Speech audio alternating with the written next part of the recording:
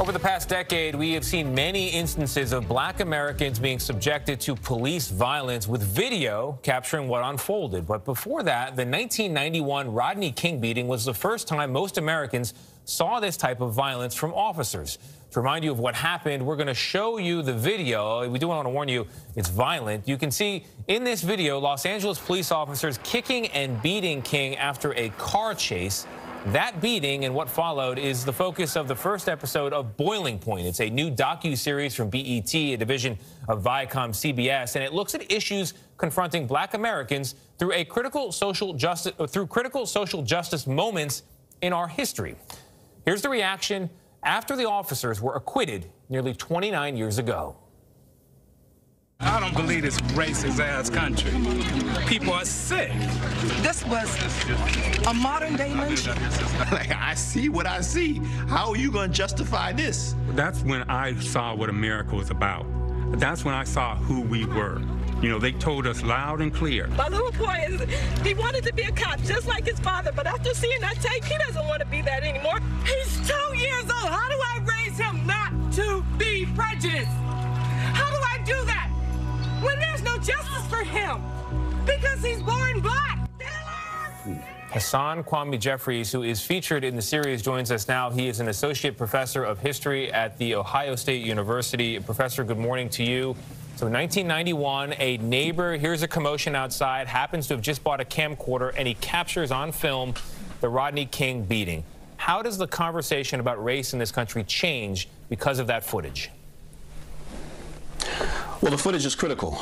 It's shocking, and it shocks many Americans. But it's important to point out, too, that it didn't necessarily, it was even shocking to African Americans, but it wasn't necessarily surprising. African Americans had knew and understood and have been dealing with police violence and police brutality as long as there have been police.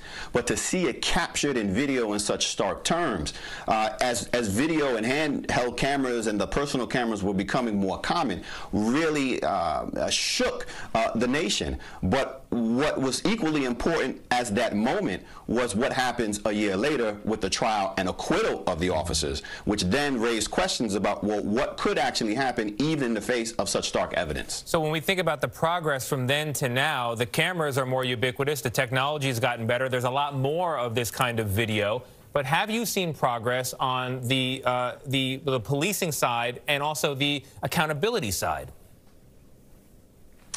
Well, certainly there has been change, but the degree of progress is really relative, particularly as it relates to accountability. One thing that we know is that over the last 29 years, just as you pointed out, more and more cameras have been available, more and more of these incidents have been captured on film, but at the same time, the number of cases has not declined. So it really raises the question, just capturing these moments on film, is that enough, certainly to raise the consciousness of people, but is that enough to bring justice?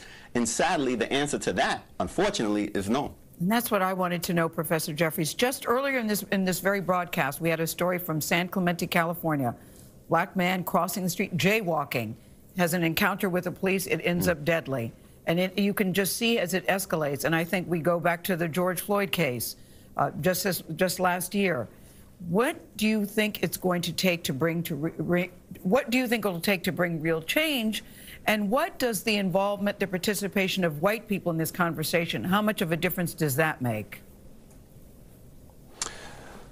Well, Gayle, I think what really is going to lead to change is actually holding officers who violate the constitutional rights of anybody accountable, those who use deadly force when clearly it is unnecessary, until we get to the moment where we hold them, not just police departments civilly responsible, but actually hold officers who commit these crimes criminally responsible, then we won't see a change in behavior. We've poured millions of dollars into anti-bias training for police officers, into adding cameras, and we see over the last 7 or 8 years that has not significantly changed the behavior. So we need to have criminal justice accountability, and it is critically important that everyone, all Americans, all concerned people, get behind this movement. And which is why one of the great things from last summer, the summer of 2020, was to see the Black Lives Matter protests, protesting for justice, criminal justice reform, justice for the individuals of police violence, brought out so many people, not just black folk, but black people, white people, Latinos,